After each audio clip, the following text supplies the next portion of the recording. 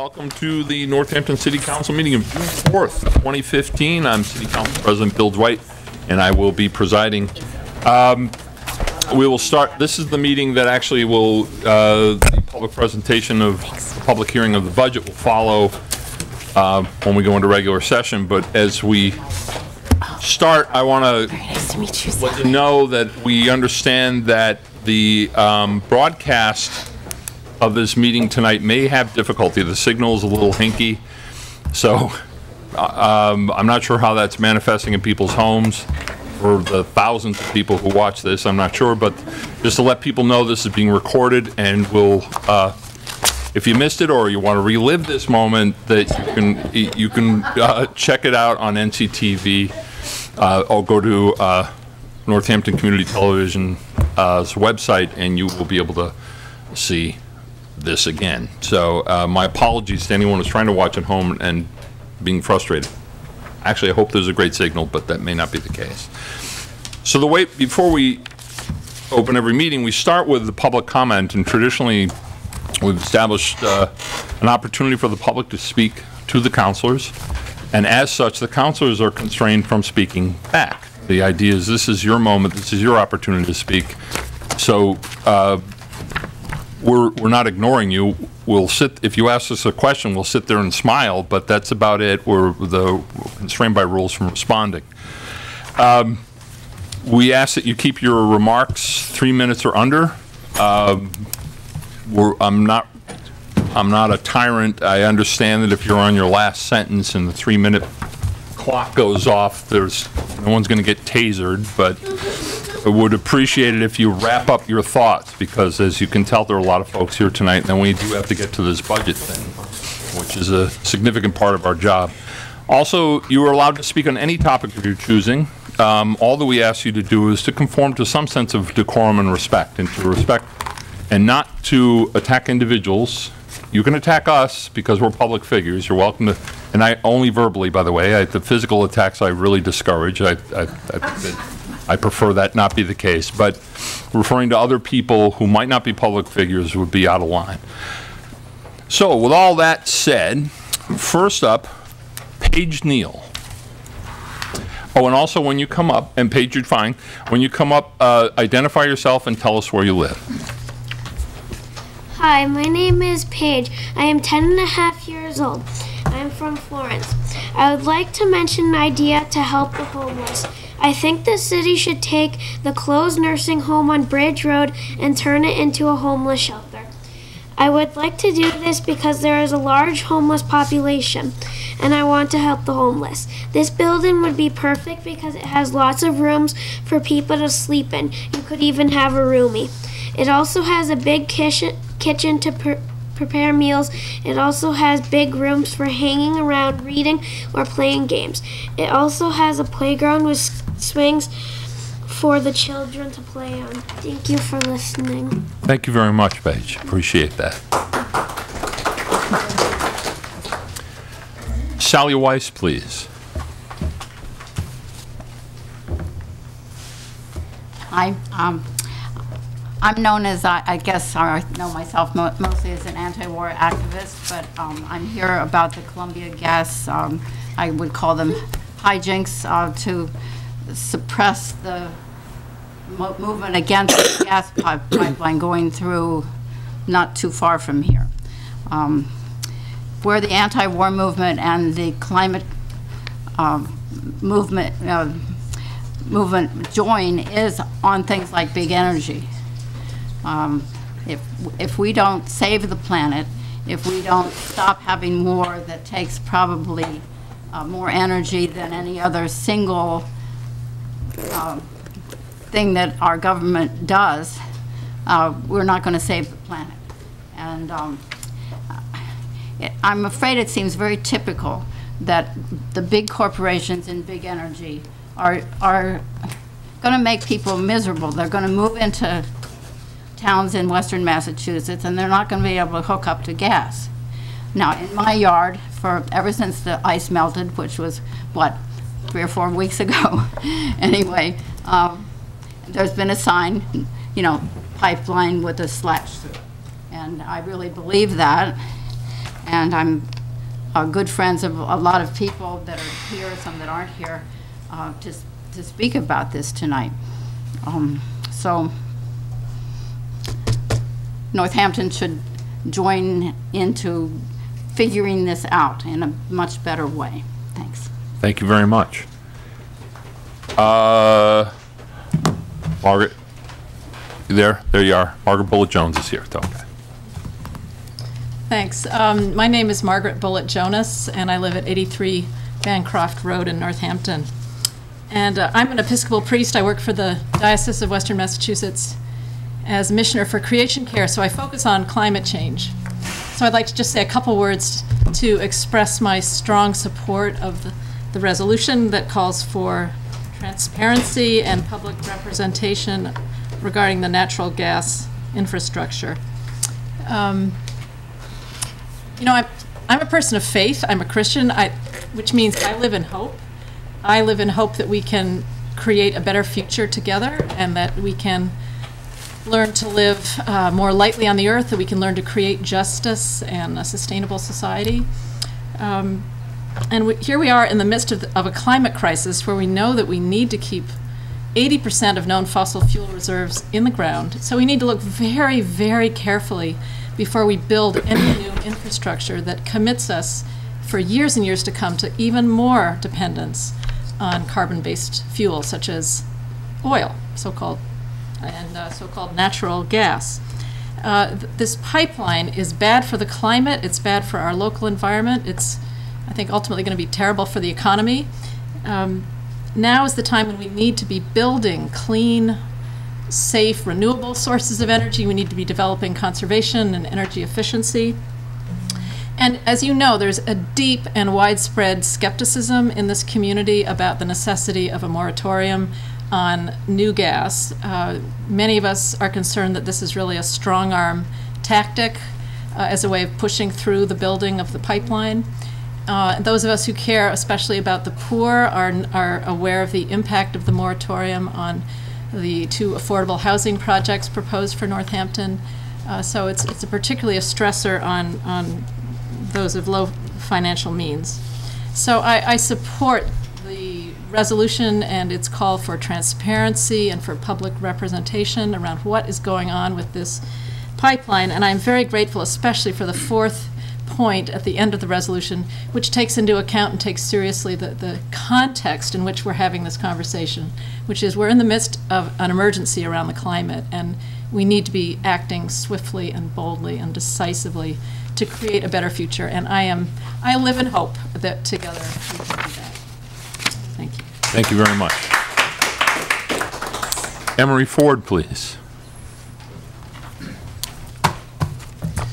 Hi, I'm Emery Ford, living in Florence on Spring Street. I'm here tonight to express a concern about the city budget, and specifically a concern about the stormwater and flood control budget. I chaired the task force you commissioned to investigate and recommend an ordinance for a fee to fund stormwater and flood control needs. This is the first year of the city budget that reflects the fees collected from the ordinance you passed. During the work of the task force asked for a list of needed projects. Subsequent to the passing of the ordinance, I met with the mayor to discuss the need for a plan defining the projects. After the charter revisions were complete, again, I met with the mayor and recommended that he direct the Public Works Commission to develop a 5-year plan for projects for stormwater and flood control. Examining the 2015 budget, the only defined project I could identify is $200,000 for the pumping station. The fees currently being collected are the order of $2 million. Actually, it's $1.9 million and some change. The bulk of that money appears to be going to operational expense.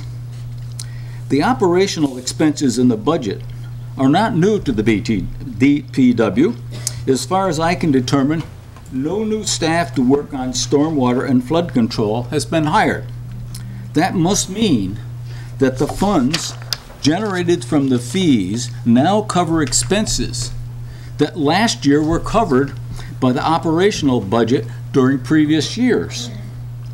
One of the premises for initiating the fee was to fund anticipated new requirements imposed by regulations and to upgrade infrastructure that was underfunded in the past.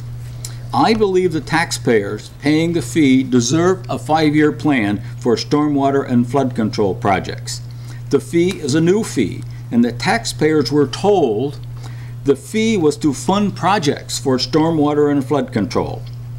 I recognize the stormwater and flood control fee is a small part of the total city budget, a little less than 2%. However, the issue is that the fee was developed for a specific purpose, stormwater and flood control. The taxpayers deserve to know the specifics on projects, and they deserve a plan that defines how the fee will be used in the future. I recommend that you do not accept the budget until there is a 5-year plan for stormwater and flood control projects. The mayor should charge the Public Works Commission to develop the plan and communicate that plan to the city. Thank you very much. Irvine, you're up. Thank you, Emery.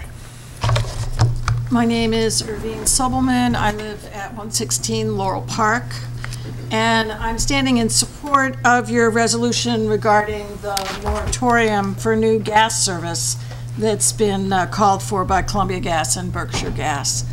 And I just want to say that I really love your focus on transparency and accountability. And I was just really glad that that was in the title and very clearly stated, because I do feel like this was a coercive move on the part of these corporations, and it'd be great for us to find out the reality behind it. We in Massachusetts have long been seen as leaders in promoting renewables, conservation, energy efficiency, and this is not the time to back down. Indeed, it's the time to double down on our commitments for the long-term health and safety and economic resilience of our community and of our Commonwealth. I urge you to pass this important and timely resolution and to send copies of it to the DPU, to the governor, to the Attorney General, who identifies herself as our ratepayer advocate. So I think she deserves to get a copy of this also. And as a concerned citizen of Northampton, I thank you for speaking out on our behalf. Thank you very much. Marty Nathan, please.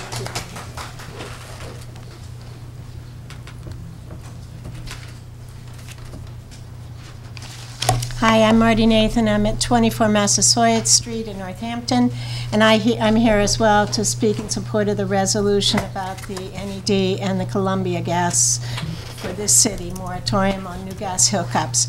I think that there has been a lot of behind-the-scenes horse trading, and I wish we could know exactly what was the deal that was made between Kinder Morgan and Columbia and Berkshire Gas Companies. That has been redacted from the filings by Columbia Gas, and I wonder why the DPU allowed that to happen.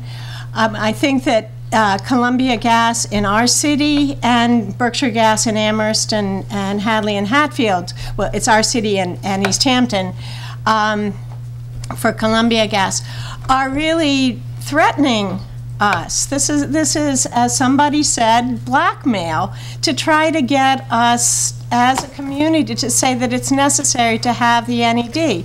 It is not necessary to have the Northeast Energy Direct pipeline. It is for export. It is a way to get that fracked gas that nobody in the United States has the capacity to buy out on the ocean, across the seas, where it can get a higher price and the profits can go up. We are an excuse for that. The Columbia Gas filings to tap off it, to give us gas, that is an excuse, because the FERC needs to say, to know that it will be of use domestically in the state of Massachusetts. it is a smokescreen. And I am very, very proud of my city. I'm proud of you councilors for having put this resolution together to say that the smokescreen has got to stop. As a physician, I must say, the grabbing of the external male genitalia and putting them in the vice by Columbia Gas has just got to stop, and we need to go on to become a community that is no longer dependent on on fossil fuels. Thank you very much. Thank you. Jasper Lapiensky, please.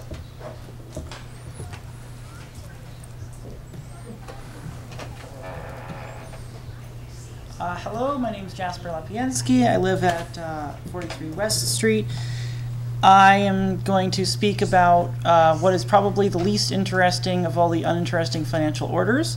And it's very short, so I'm just going to read it and then talk about it. It says, ordered that the $1.5 million of borrowing authority authorized under the loan order approved on June 5, 2014 for the purpose of improvement of public parks and playgrounds at Pulaski Park be rescinded. And I wish to highlight this as a thing not often talked about, argued about, or fought over, and that would be government that has not actually, in fact, run amok. So what I'm trying to do here is shine a little spotlight on the other side of the coin.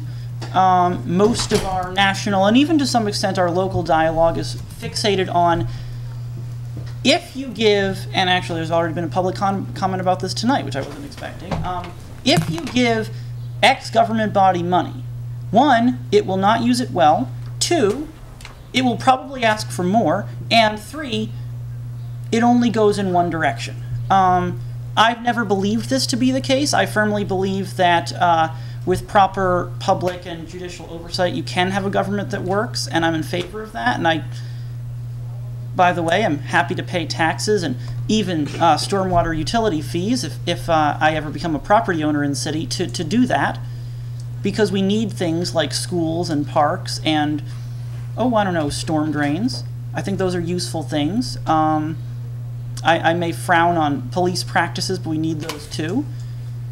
And so, you see, I mean, unless you vote it down, in which case I would obviously rescind this comment. But in all likelihood, it's going to get 9 votes since there's 9 of you here. And I think that this can serve to highlight that thing that always gets shoved under the rug, which is the government working as it's supposed to. So thanks. Thank you very much. Thank you. Douglas Rapp? Ross, I'm sorry. My bad. Honorable members of the council, my name is Douglas Ross, and I live at 73 Barrett Street. And I want to talk about expanding pre-K and preschool for full day, but I don't really have a lot of time to talk about that. So I'm just going to talk about my experience working in an inclusive classroom where half of the children have disabilities and the other half of the children don't have disabilities. I am a volunteer at Bridge Street Elementary School, and I am studying to be a preschool teacher. One of the things that I notice about being in this inclusive environment is the dedication that Miss Laura, Miss Julie, Miss Jessica, and Miss Joanne do each and every day. Many of these kids are very young, they're between the ages of 3 and 5. They struggle, but they really, really, really try hard. And over my 3 to 4 months that I've been volunteering with them, I have seen tremendous progress from several of the children who I can't name because of confidentiality reasons, and how they have progressed. One student who I'm not going to name, in the beginning of the year, she would not respond to anyone. She wouldn't talk to anyone, she wouldn't say anything to anyone, and it's almost the end of the school year now, and she communicates. She waves at people, she responds, she can follow directions, she can sit in groups. And I know as a former student of Springfield Public Schools, and as a person who has my own struggles and my own disabilities myself, how I have benefited from being in a full day preschool from 9 a.m. to 2 a.m. 2.5 hours is just not long enough. Many of these kids who struggle and who have made tremendous progress will not be ready for kindergarten when the 2015-2016 school year starts, and they will not be able to join their peers that they have formed relationships with. And I kind of blame that on the fact that Miss Laura, Miss Julie, Miss Jessica, Miss Joanne don't have enough time with them. Many of the methods that they use are very useful for these kids. They're able to remember songs, they're able to remember different things. And I know you guys were talking about the fiscal budget for 2016. I don't know if the education budget is going to be talked about tonight, but I would like for you to consider possibly finding any way that you can to expand preschool for full day, because we know that kids who are low income and minority children and children with disabilities benefit from starting education early. And I can tell you that these kids will benefit from a full day preschool. Thank you very much, Honorable Counsel, for listening to me. Thank you very much. That's all I have signed up. Anyone else is welcome to speak. Is someone interested in speaking? Francis? I signed up, but maybe I signed Oh. in the wrong sheet. Oh, there you are. You know what? I skipped over you. That's my bad. You signed up. I just hopped over. I'm Frances Crowe, 3 Langworthy Road, Northampton. I'm here in support of the resolution against the pipeline. The Kinder Morgan pipeline is an issue confronting communities across the state, whether or not the pipeline runs in our own backyards. According to the Mount Great Land Conservation Trust, the proposed pipeline would run through at least 148 parcels permanently protected from development by Massachusetts Article 97. The 148 parcels include 19 conservation farms, 6 state forests, 6 state wildlife management areas, 21 town forest or conservation areas, 8 protected watershed areas, 5 sections of national scenic trails, 12 land trust properties, 4 sporting clubs, a municipal playground, a YMCA camp, according to Lee Youngblood, Executive Director of Mount Grace. Further, the pipeline would be built under numerous waterways, including the Connecticut River. Whether or not any of these parcels is near here in Massachusetts, building a pipeline under or over them will negatively impact high-quality natural resources and habitats throughout our state. Aside from obvious destruction of beautiful land, building the pipeline would inevitably have a negative impact on rare species, open spaces, tourism, and many homeowners. In addition to a significant loss of our national environment are very real dangers of explosions, fires, and leaks that are endemic to pipelines. September 9th in 2010, pipeline explosion in San Bruno, a San Francisco suburb, killed 9 people and destroyed 70 homes, according to the Associated Press. A similar pipeline ruptured on May 4th, 2009, near Palm City, Florida. The blast tossed 106 feet of buried pipeline into the air. More than 36 million cubic feet of gas escaped. The most recent explosion occurred in January in Brooke County, West Virginia, when a 1-year-old pipeline exploded, sending toxic fumes hundreds of feet in the area. Each accident gas pipeline failed to conduct prior inspections of tests that might reveal weakness. I think I've run over my statement, but look on the back sheet of the seat, copy of the statement for the additional hearing. Thank you. Thank you very much, and we have that statement, and we submit it into the public record. Now, we truly exhausted all the people who genuinely signed up. Is anyone interested in speaking? Speak now or forever hold your peace, or hold it till the next council meeting. Okay. I will ask the clerk to call the roll, please. Councilor Adams. Here. Councilor Carney. Present. Councilor Dwight. Here. Councilor Klein. Here. Councilor Lovato. Councilor Murphy. Here. Councilor O'Donnell. Here. Councilor Shara. Here. Councilor Spector. Here. We have everyone here, so we have a quorum, and call this meeting to order. Our first order of business actually is a public hearing, the convening of a public hearing, and I'll accept a motion to open the public hearing regarding the proposed FY 2016 budget. And the motions have made and seconded.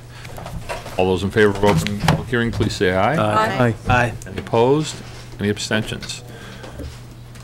So we are in. I'm not sure how everyone would like to proceed. We do actually have someone signed up for public comment for the budget. So our tradition is to hear from proponents, opponents, either way. But in this instance, John Clapp, if you're interested, you are welcome to come up and speak. And there is no limit on your time in this instance. So you just. I wasn't sure which sign-up sheet to put my name on, but the counselor said that I should be on this. It's not directly budget related, but it's about saving money. So Okay, that seems budget related, yeah. Some of you were here in 2010 when we spoke about saving the dam.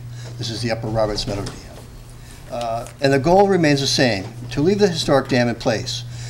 But now there are new issues. The city needs to reevaluate its position on dam removal. Additional information has come to light.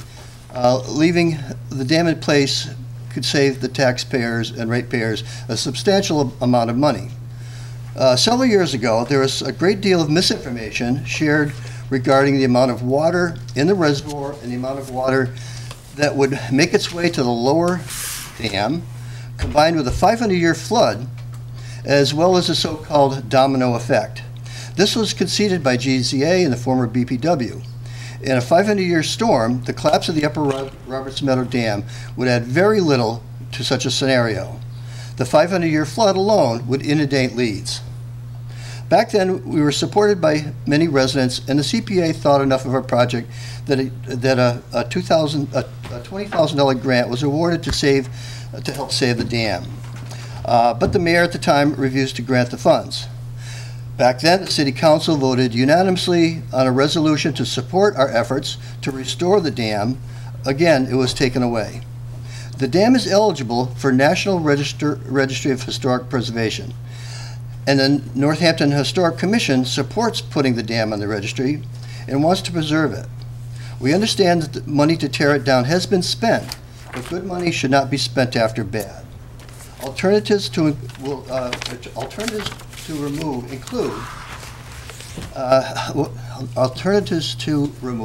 include lowering the hazard class to middle hazard, which would substantially lower the repair costs. And if the sediment displaces the water enough to bring the total gallons to 5 million, dam safety no longer has jurisdiction over the dam, and it can be left the way it is. 8 years ago, the reservoir only held 6 million gallons. There's been a lot of additional sediment with all the hurricanes. And this was down from 18 million, which it originally held. The repair costs have included dredging the reservoir at a cost of $500,000. And these are rounded off figures. There's been a change of figures all along. If the dam is left, sediment removal does not need to be done, allowing the reservoir to essentially eventually silt in, which would create a marsh that would attract more wildlife in addition to those that are already there. It would also act as a sediment catch to keep silt out of the middle reservoir, which is the backup for the city. This information warrants a second look. The latest plan is to tear the dam down, allowing the sediment to slowly wash downstream into the middle reservoir. The plan was rejected in 1976 by Conscom and rejected again in the late 2000s by the DPE. Yet GZA has submitted this again. If the plan is rejected again, this will add $500,000 in dredging costs and $400,000 to $600,000 in trucking to remove the sediment. Save this money for projects in other infrastructure. And please stop the efforts to remove the dam. And we ask for a full accounting of the amount paid to GZA for dam-related work. I invite the councilors to join us to view the dam and the reservoir and ask that you support the citizens of the city who are fed up with overpaying the projects for projects that have less costly alternative. And we ask that the support of the Friends, we have the Friends of the Upper Roberts Meadow Dam, support of the Friends, which would save the town hundreds of thousands of dollars. Thank you. Thank you. You were right, actually, in your original assessment, because there is no budget line item right now that relates directly to that, but your testimony actually makes more sense because you would have run over 3 minutes in the public session, but noted. And if you have a document you want to submit for a public record, by all means, you can deliver that up here. I will mail it to my council. Sure, okay. That works okay. Is there anyone else who wants to speak to the budget or have any questions or comments relative to the budget? Douglas, you're welcome to come up again. Thank you, honorable members, again. I have two questions, and they're both related to the topic that I talked about just a few minutes ago. Have any of you, honorable members of the council, studied the effects on expanding preschool education on children? And my second question is, if there is no way for you to expand on pre-K education, are there any alternatives that the city of Northampton can provide for younger children with disabilities if they are not able to access preschool education services through the public system? Thank you. Well, and you're welcome to stay up here so we can, we're a little more casual here in this case. When it relates to the budget, actually, we are allowed by law, the council can cut. We can cut, or we can vote and approve or disapprove the budget. Those are our three options. We cannot add to particularly any line item or program line. That said, though, and in fact, actually, the case that you're making is a very, by my reckoning, and I'm speaking only for myself in this instance, a very viable case and just. And it's one that you make to the school committee because they're the ones who essentially work with the superintendent to develop and create the budget for the school committee.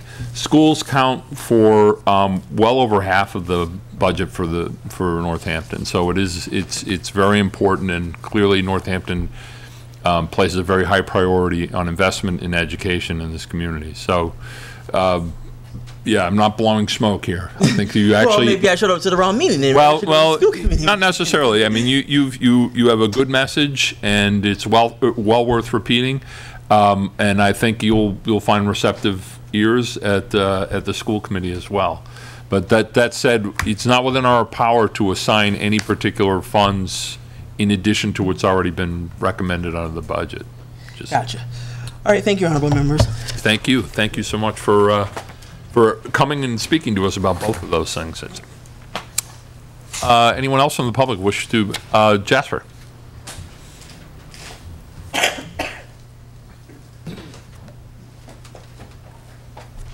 I will accept before I ask this question that I didn't do the research, which is why I have to ask it. Okay, sure.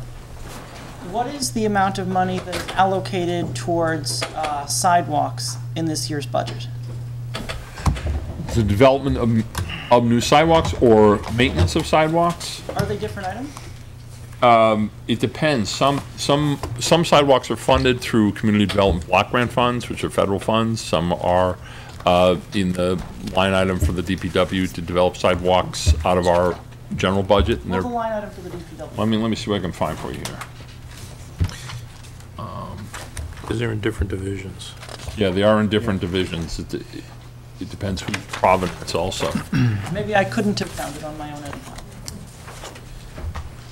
Let's see. Streets and Streets and sidewalks, page 94, and Page page one. 81. page 81. 173 as well. Yeah, it's on a bunch of different pages. Yeah, because it's all split up into different Comes out of departments. different zones.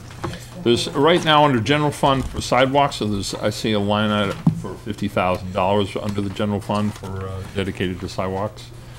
There's also But- 10,000 on, Out of, that's not in the general fund, so it's in a number of different silos, depending on the projects. The mayor could probably answer that better for you. Just direct council to page 173. thank you. 81. Thank you, Your Honor. $50,000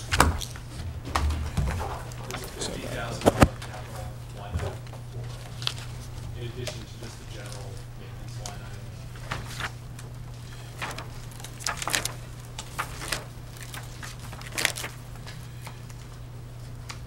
item. So for a total of 60,000, is that what I'm hearing? 15 capital. I would suspect it's greater than that. Yeah, that was the item that I was quoting too. It's the $50,000 in capital. general fund. Page 173. That was the page 173. One there. That's for replacement. There's also a fund for repairs, I believe, too. In the Well, that's under DPW, right? So, Your Honor, you want to ballpark it? Do you think you have a sense of? We have the streets division, and also out of our general paving budget, oftentimes sidewalks can be included in that as well. So I mean, there's significant just general repair funds, but then we've actually dedicated $50,000 to sidewalks, as well as another 25 or 35,000 for traffic calming, which in some circumstances could include sidewalk or sidewalk bump outs. It's also included in any large-scale development. We now mandate and require the installation of sidewalks at the developer's expense too. So there will be some new sidewalks developed that will not come under the city budget, that would be actually mandated under their the orders that they have required to meet the conditions of a permit.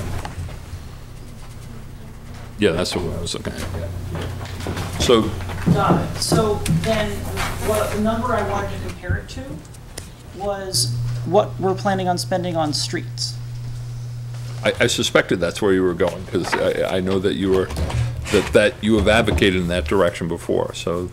The city's contribution is $500,000 to the paving budget as part of the capital program. And then there's state funds, which are specifically dedicated. Right.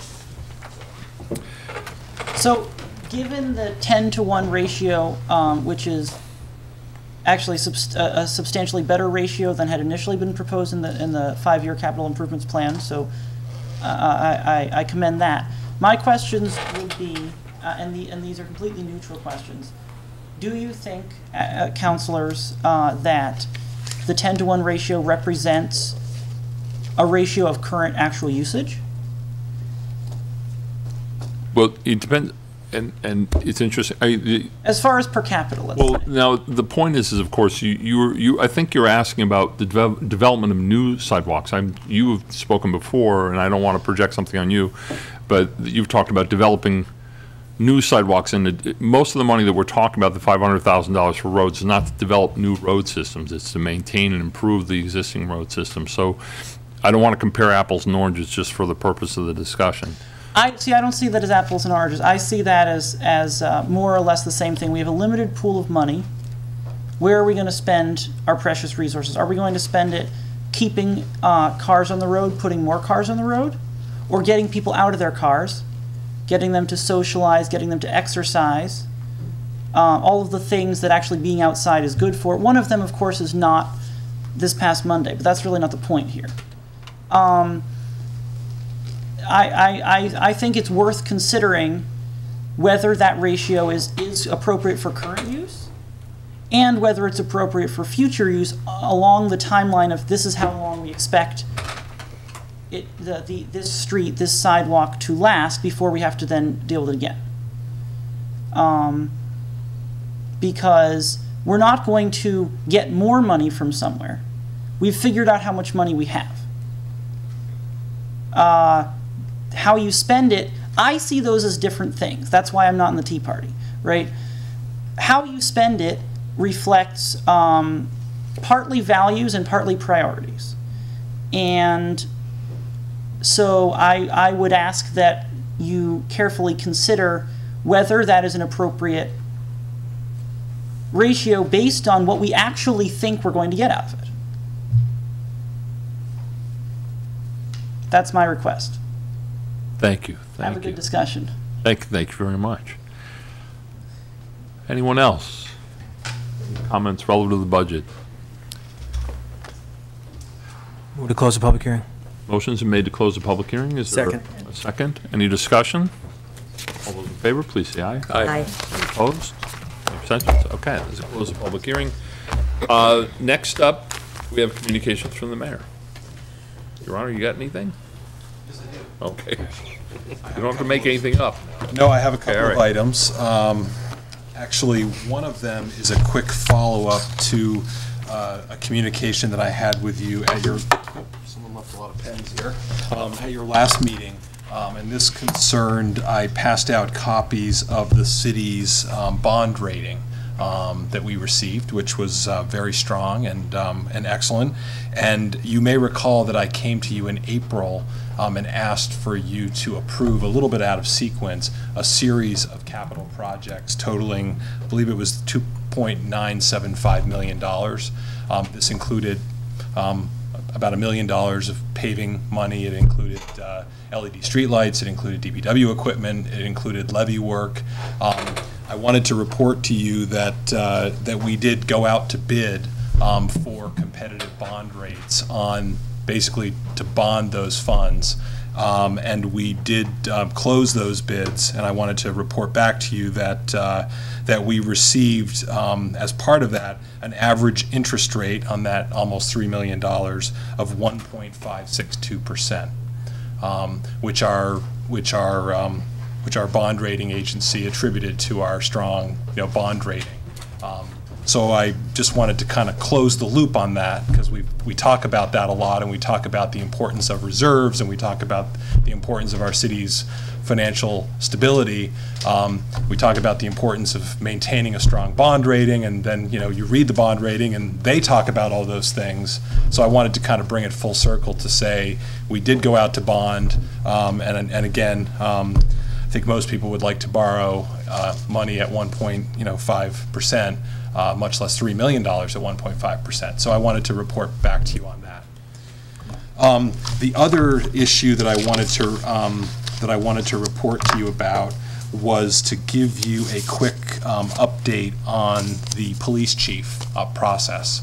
What I wanted to report to you is that it is going to be my plan. I want to just sort of give you a timetable and the public a timetable, that on this coming Monday, which would be the 8th of June, at 4 p.m., I will announce the finalists for the police chief position.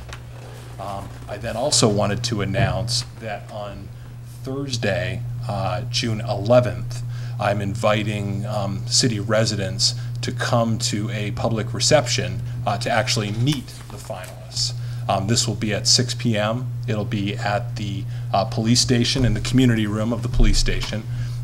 It's a non-structured event. It's just an opportunity for members of the public to come and meet and interact with the finalists. My intent is to, and again, there's still some additional assessments and interviews that will take place between now and then, but my intention is to announce my appointment of police chief in submitting an appointment order to the city council the following Tuesday, which would be the 16th of June, in order to get it on your council agenda for June 18th. To meet the council filing deadline. So that's my proposed timetable. So again, this coming Monday, I will announce the finalists, And then on Thursday evening at 6 o'clock, there will just be an open opportunity for members of the public to come and meet those finalists and have a chance to spend time with them and interact with them. And then the following Tuesday, it's my intention to announce my appointment and submit it to the City Council. And obviously, that appointment will, will be subject to contract negotiation and medical checks and things like that, which is fairly standard. So that's my other point of information. If anyone has any questions, I can Any questions, comments? Okay. Thank you very much. Sounds good. Thank you.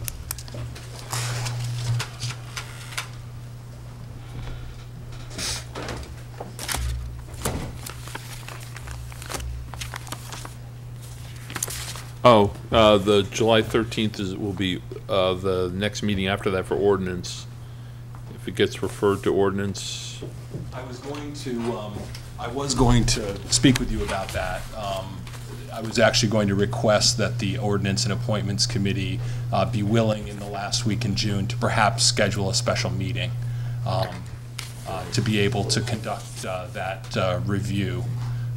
Which would then allow the appointment to come back to the council by July 9th or July.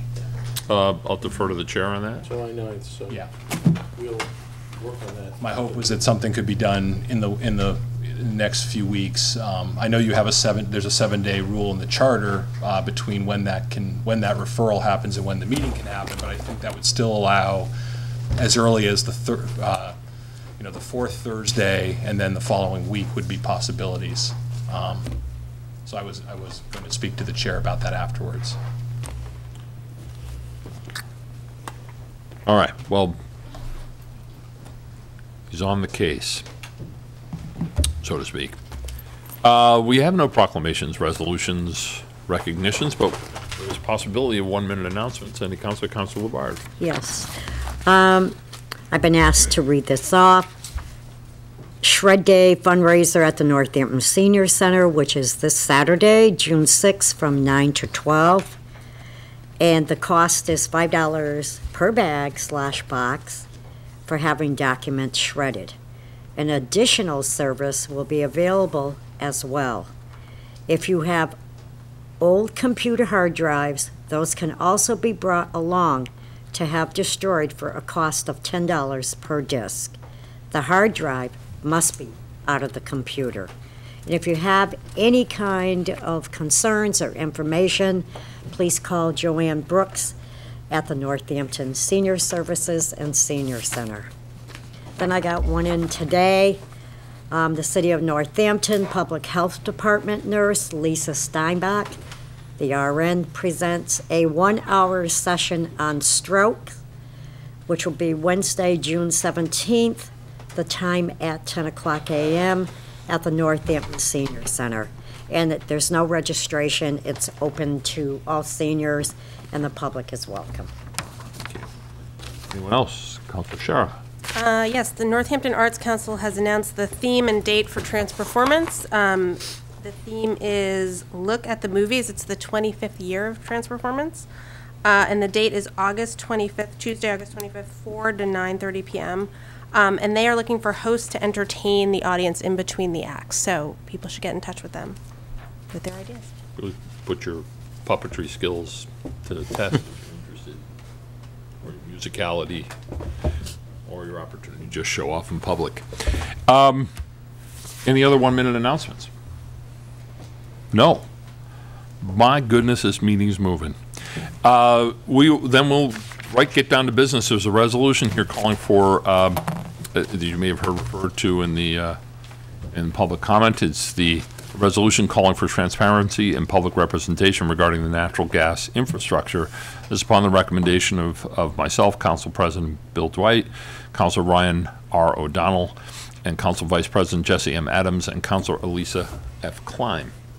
Whereas Columbia Gas of Massachusetts has imposed a moratorium on providing new natural gas service to residential and commercial customers in the city of Northampton, just as Berkshire Gas has in other communities throughout Hampshire and Franklin counties.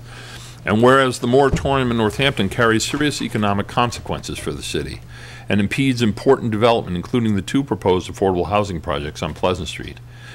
And whereas Berkshire Gas has cited a lack of capacity in the natural gas pipeline spur known as the Northampton Lateral as the reason for its moratorium, and indicated that the only construction of the northeast expansion, and indicated that only the construction of the northeast expansion of the Tennessee Gas Pipeline, now known as the Northeast Energy Direct Project, can provide the extra capacity required to restore service.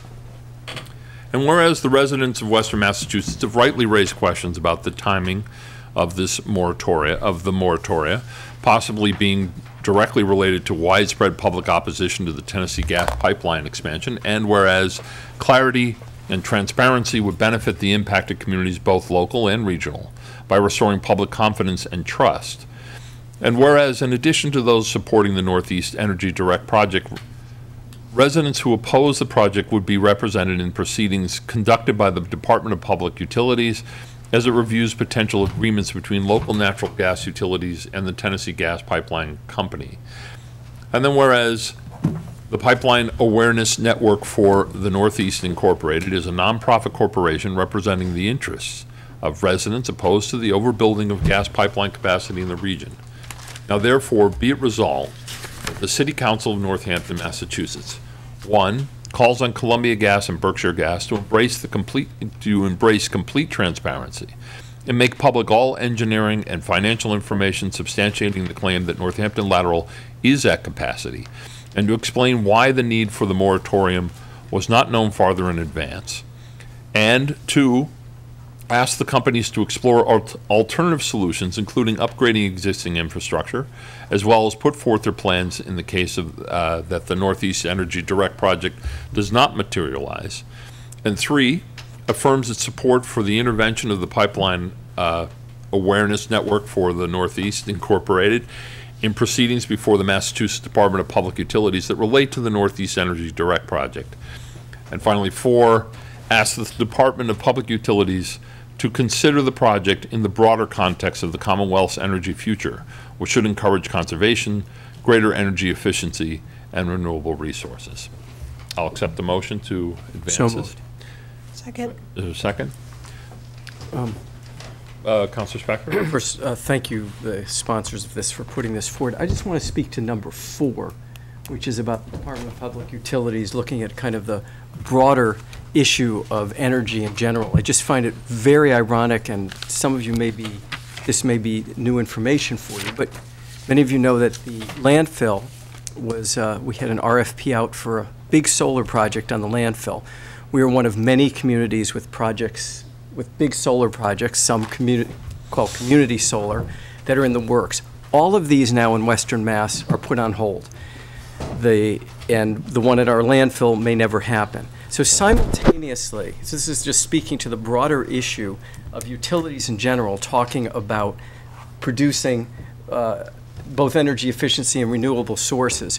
We need a kind of comprehensive plan, because simultaneously, while we're blocking the production of energy, of electricity through all of these solar projects, we're having gas companies say, look, we need to have more gas coming in for other reasons. It's not a one-to-one comparison, but I really support the idea that we really need the Department of Public Utilities to look at this as a comprehensive plan. And it just seems kind of bizarre that as we're not allowing, because of legislation that the utility companies, the electricity companies do not have to buy the solar, while simultaneously that is happening, we have the pipeline demand. And so I really support number 4 in here, and I support the resolution in general. Other comments? Councilor O'Donnell? I would just like to say that, well, as we all know, last year we passed a resolution specifically against the expansion of the Tennessee Gas Pipeline itself. And at the time, we did not contemplate it to be anywhere within our borders as a city. But we took that position because it's a very important regional issue to us, environmentally, and also, as Councilor Spector, I think, has said well, it represents a vision of energy policy for our state that is just wrong, and ultimately will lead to less stability and maybe even greater price increases over time. And it's just not what we believe in. So we took that stand. Since then, a moratorium has come down in the city, just as moratoria have come down in other communities across the region. I guess there's probably not many communities in Western Mass right now that don't have a moratorium in place for new gas installations. And suddenly we find ourselves very much affected by it. And, you know, this, frankly, I mean, it makes me a little angry, because we have a case where there's a big company that's coming in and really causing a lot of economic pain to the people it's supposed to be serving. Not only do we have 2 affordable housing developments on Pleasant Street that are on hold, there are other commercial projects that are on hold, residential projects on hold. If, for example, you didn't pay your bill and you had your gas shut off right before the moratorium took place, you can't get it back, get it back on now. And so people who are in that situation are struggling, and there are people who are struggling already financially. So within that context, I think what this resolution is saying is pretty humble.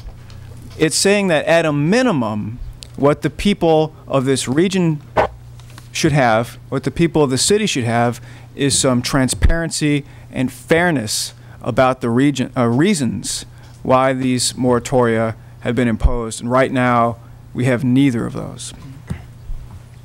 Councilor Adams and Councilor Labarge. There is this myth that when we do resolutions that we're abandoning city business and doing things that we don't have jurisdiction over. And again, that's a myth, because we're in the middle of the budget season, and we've been through budget hearings and the entire budget process, and I know for myself, and I'm sure for other councilors, we spent a long time scrutinizing the budget and asking questions. And to me, the fact that we're looking at this issue too, which is a broader issue, just shows how much the council does. And again, it's a myth that we abandon city business to do this sort of thing. Thank you. Councilor Labarge? Yes. I'm very pleased as a city councilor that this resolution has been put in place. I have to agree with what I heard from Marty Nathan. I think it's scaring people, and that's what they want to do. I think it's extremely bad for the environment. I don't agree the expansion of it coming our way, so I'm going to support this. And I want to thank the councilors. I think, how many of them? 4 that supported this. So, Particular Councilor O'Donnell, in my opinion, put in a tremendous amount of work in this. Thank you. I would add to that part of the challenge that actually comes with this is that, Councilor Spector alluded to it, this comes in a larger context. We all experienced an electrical increase, rate increase of about 33.5% regionally, which had a profound impact. Now, the natural gas companies are asserting that essentially part of the demand increase comes from our pullback from reliance on coal. And I'll subscribe to that. I think that's possibly a legitimate influence. The fact is though, we don't have access, and no public advocacy group has access to the information. We basically have to take it on faith from a PR department who will tell us what's best for us in this circumstance. There are too many coincidences. It does manifest. I think these are legitimate questions given the circumstances and the timing of, in each case. The gas spike hitting the caps for solar projects and net metering, meaning the fact that we are essentially now literally handcuffed from expanding our ability to develop locally alternative systems that would reduce our reliance on natural gas and reduce our reliance on fossil fuels, which is a commitment this community's made to rely on renewables that have a lower impact and greater benefit. The fact is, we are now literally, we don't have the means to, it will not make sense to build a solar array on the landfill simply because National Grid's not obliged to accept any energy that's generated from that project. All this sort of either meshes coincidentally, regardless of whether it's coincidence or whether it's if it actually is by design. I don't really always buy into this massive sense of conspiracy, but the fact is that I have no way of knowing, as I said, beyond someone who drafts brochures, what the real thing is. And the fact is, we deserve, and this resolution calls for, transparency and clarity in the process, particularly given the fact that we're talking about the eminent domain seizure of property. That's a huge bar to hop over. And traditionally, we created the railroads that way. We seize property without so much as a by your leave. Well, that era has passed. And a lot of the lands that this will cross, as Francis Crowe pointed out, many of them are in conservation and conservation protection. Designed the whole purpose. People donated their property with the express intent and hope that that property into perpetuity would be protected from invasions very similar to this. And they may find that that's not the case, because if the government is prepared to if they're prepared to cede to the gas industry in this case, they will indeed authorize a seizure of that land and their rights to use it and their rights to have it be the way they wanted it to be in perpetuity. That we are asking, as Councilor O'Donnell pointed out, the most humblest request. Show us the proof of what you assert. That's not a big demand. We require it of government. We require it of most of these transactions, and it seems that this is the minimum we could ask for, and we have no reasonable expectation that we will succeed in this. And the resolution in itself speaks to the will of the community that's been expressed to us, but it also speaks to the will of this council, depending on the vote, of course. But I get the sense that there is at least a good opportunity, a good chance that this will pass. But the purposes of a resolution is to speak about the council's resolve and address those issues. Councilor Labarge, and actually Councilor Klein hasn't spoken yet. He's one of the sponsors. So. Well, another issue that I think we have to contend with, and I'm planning on introducing an amendment to this resolution for our second reading, and I'm just learning about this, so bear with me. My understanding is that we have a really serious issue with really pervasive and systemic leaks in the natural gas delivery system. And there are two really serious ramifications related to that. And one is that the state's greenhouse gas inventory is over 50% of it is created by these gas leaks. And two, the cost of these leaks is being passed on to the consumer. So there's also, in addition to what's happening around the mandatory shutoff, is a movement at the State House to pass legislation that in fact doesn't allow these costs to be passed on to consumers. So I would like to introduce something. I'm not prepared to do it yet today, but I am going to introduce something to add to this for next session. That's an excellent point. The fact that actually Senator Markey has actually commissioned studies that reveal that if the leaks were addressed, it would, one, address the capacity issue that's alleged, exactly, and two, diminish the introduction of methane or other gases that contribute to the greenhouse effect. Councilor Labarge.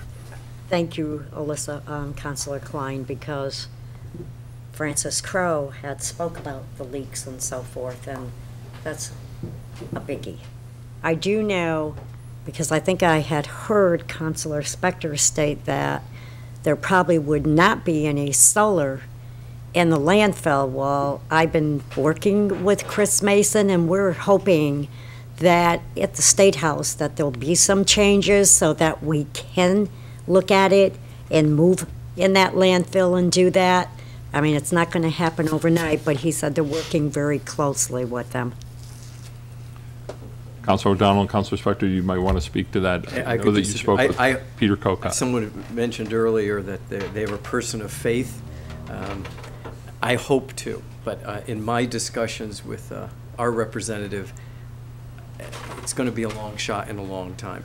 So, but I hope it gets I have one question, because I thought I heard a statement to the effect on the moratorium here that if you had not paid your bill, that they would not turn it back on. Isn't there a law that, how could you just shut somebody off if they're disabled or anything? Isn't there? There's a law that pertains to the winter.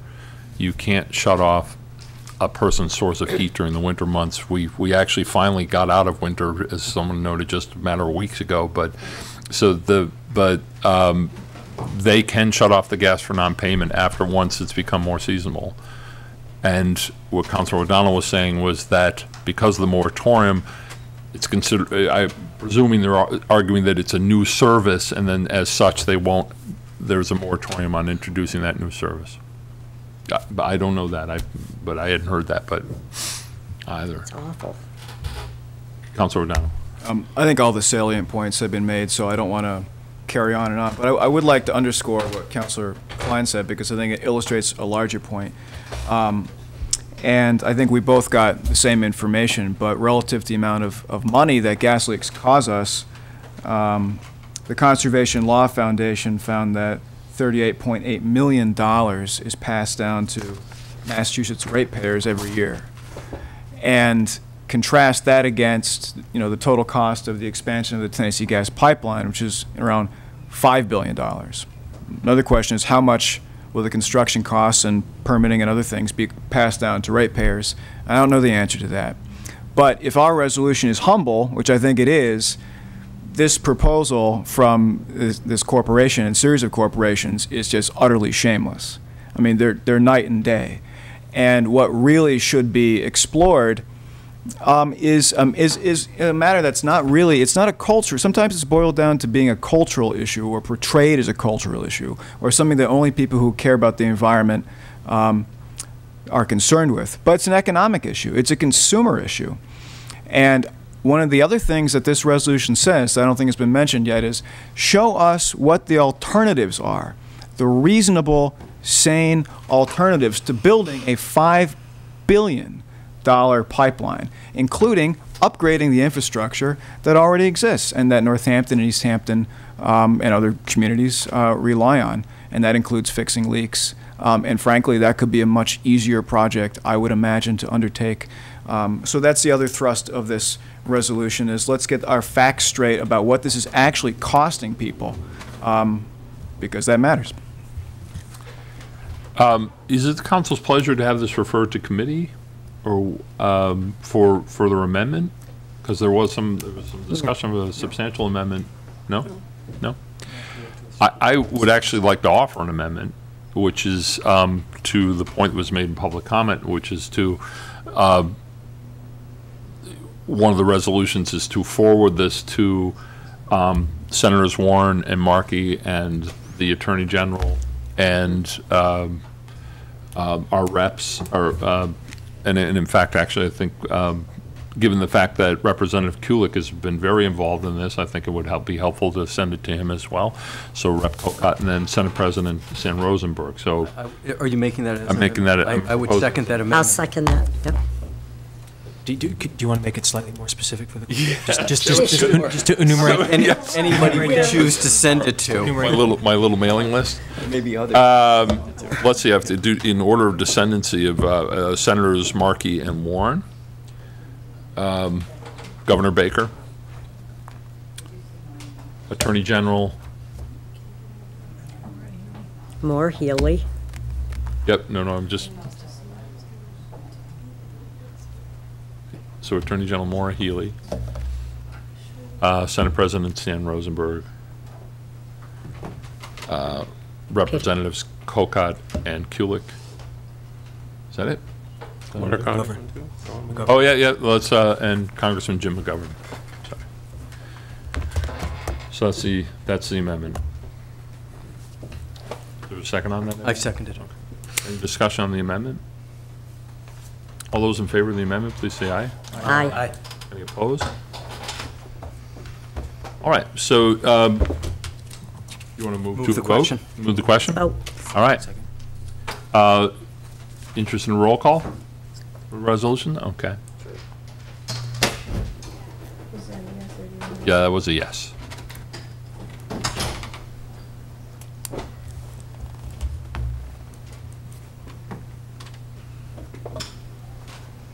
Counselor Carney? Yes.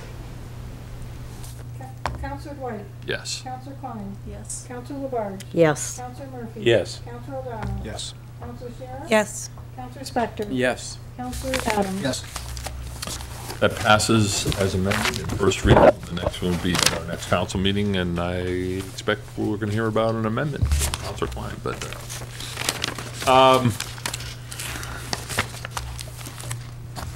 I'll accept a motion to approve the minutes of May 21st, 2015. So moved to approve. Any discussion on the minutes? All those in favor, please say aye. Aye. Any opposed? Any abstentions? Okay, we have appointments to committees to refer to the Committee on Rules, Orders, and Appointments and Ordinances. Chris Palamas?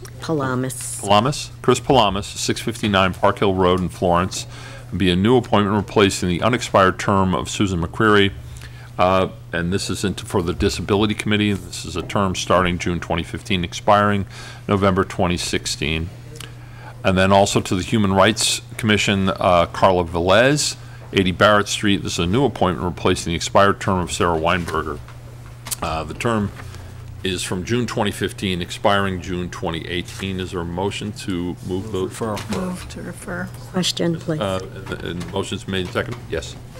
I think the mayor is bringing in an appointment in ordinance and rules and appointments for the month of June, correct? We're just talking about the. Well, the mayor indicated he was going to Ask for a special meeting. give us an appointment for a police chief that would fall for referral at our next meeting this month. When is that? 18th? Our next meeting, the 18th? Yeah, the 15th.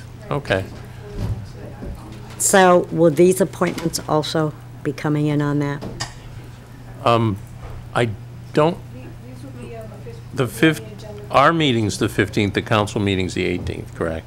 So it would appear there's enough time for us to do them on the 18th.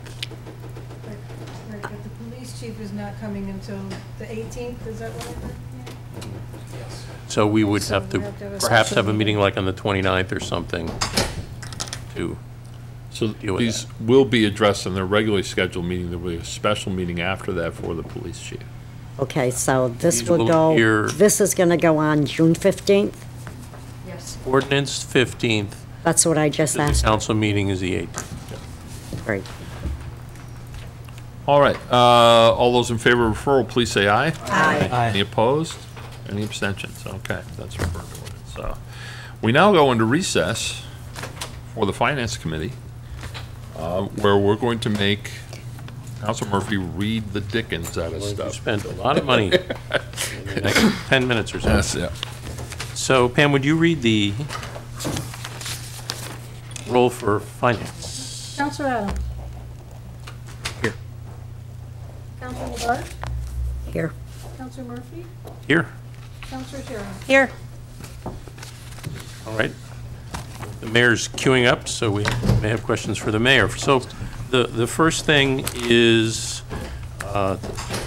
to rescind borrowing for Pulaski Park. As it happens, we wound up with two borrowing orders, one from June 5th of 2014 and one that we just did for the Phase 1. So we want to rescind the older one and go with the newer one. So upon the recommendation of the mayor, order that $1,500,000 of borrowing authority authorized under the loan order approved June 5th, 2014 for the purposes of improvements of public parks and playgrounds at Pulaski Park be rescinded. Do we have a motion?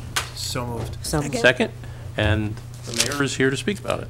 Yeah, I mean, the only other thing I would add to what you said, Counselor, was just when we asked for that other authorization, it was in the context of applying for a $400,000 park grant, which we got. And it's routine that we ask you to do an authorization for the full cost of the project, and then we come back to you and ask you to delete the authorization. And in this case, it's even more important because we already have a new authorization out there. So this is just housekeeping that we typically do with both park and land grants. Any questions for the mayor on this one? No. All in favor of a positive recommendation from finance, say aye. Aye. Aye? Aye. Any opposed? Great. Okay, and the next one are year-end budgetary transfers. Upon the recommendation of the mayor, order that the following FY 2015 budgetary transfers are hereby made. And the total is $23,032. That money would be coming from contributory retirement actuarial services, $13,898, and interest on municipal debt, $9,134. And here's where that money would be going. A whopping $1 goes to city council permanent salaries. I don't know who gets it, but it goes to permanent salaries. Human resources, permanent salaries, $5,100. City clerk, permanent salaries, $2,158. Planning and sustainability, permanent salaries, $1,110. Veteran services, permanent salaries, $1,218. General liability insurance, $1,845. General liability insurance, property insurance, $11,600. So I told you where it was coming from, and it's going to those different accounts. Do we have a motion of finance? Second? Second. All right. Questions for the mayor on this one? Again, this is just tidying up the books for the end of the fiscal year. And just as a point of information, the city council budget for PS is actually off by 28 cents. But we're only allowed to appropriate whole dollars. So that's why we're giving you an actual dollar. So we can have a party with Well, the change. and then the balance will actually flow. Have a party with the cash. change. We're not allowed to appropriate Less than $1. Less than $1. So that's why. So it's actually 28 cents. 28 cents. That's pretty good. So, and then the rest of these, again, are just trying to true up some of our PS line items to get to the end of the year. So. Any further questions for the mayor? Hearing none, all in favor of a positive recommendation of finance? Aye. Aye. Aye. Any opposed? Thank you. All right, the next one, upon the recommendation of the mayor, order that $200,000 be appropriated from the FY15 general fund undesignated fund balance, which is free cash, to the fiscal stability or stabilization fund. All right, do we have a motion of finance on this one? So moved. Second. Okay, the mayor can comment. Again, this is, as we laid out in our fiscal stability plan, in our chart that we have, we had proposed, we're putting funding in our 16 budget into this, but we are also proposing to move some of our 15 free cash in as well to build up that fund. Just a different way of putting general fund money in, but we felt because we're going to close with a significant balance, this was an easier way to put the funds right in now to build up that fund to where we want to have it. So, Okay, yep. so money for a rainy day. And typically, we typically come to you at the end of the year because, as you know, once June 30th tolls, the free cash goes away until it's then recertified at the end of the year. And so that's typically the time that we begin moving it into other account stabilization accounts. And we will be coming to you at your next meeting with an order for snow and ice to true up that budget. So we will be doing that as well. And just a reminder for everybody, to take it out requires a vote from the council. Yes, indeed. So we put it there, but when we take it out to spend it. All right, any more questions for the mayor on this one? All in favor of a positive recommendation, say aye. Aye. Aye. Any opposed? Great, thank you. Okay. On the recommendation of the mayor, order that $82,283,697, which is the full amount necessary for the fiscal year 2016 general fund budget, which runs July 1, 2015 to June 30th, 2016, be appropriated for the purposes stated, provided that the appropriation... Council, I think we skipped one. I think you did. Did we skip one? I think you may, just before Senior you get into service, that, senior there's a He gift, did. there's a The gift gift fund. fund for senior Gift services. fund, yeah, the van. Okay, sorry. All excited about $82 million. Yeah, you just want. Yeah. This is upon the recommendation of the mayor. The Northampton City Council gratefully accepts donations totaling $65,000 to the Northampton Senior Services in accordance with Mass General Law, Chapter 44, Section 53A, and approves using the gifted funds to purchase and equip a van for the Northampton Senior Center to be used in the Senior Center Transportation Services Program. A motion of finance? So moved. Make a motion. All right. Any questions for the mayor? I was just going to add, you'll note in we're actually, the goal is to buy 2 of these vans this year. And so the seniors have been raising funds through their Kick the Tires campaign. So this is basically to accept the proceeds of their Kick the Tires campaign. And then hopefully when you adopt this other $65,000, our hope is to buy 2 at the same time. Because there's one in the capital plan. Exactly. And this is the fundraising for the second one. Exactly. So this sets up a gift fund for the city to accept it, and our hope is to buy 2 at the same time. And these are chair vans. They are wheelchair vans, yes. Any other questions in finance? Then all in favor of a positive recommendation, please say aye. Aye. Aye. Any opposed? Great.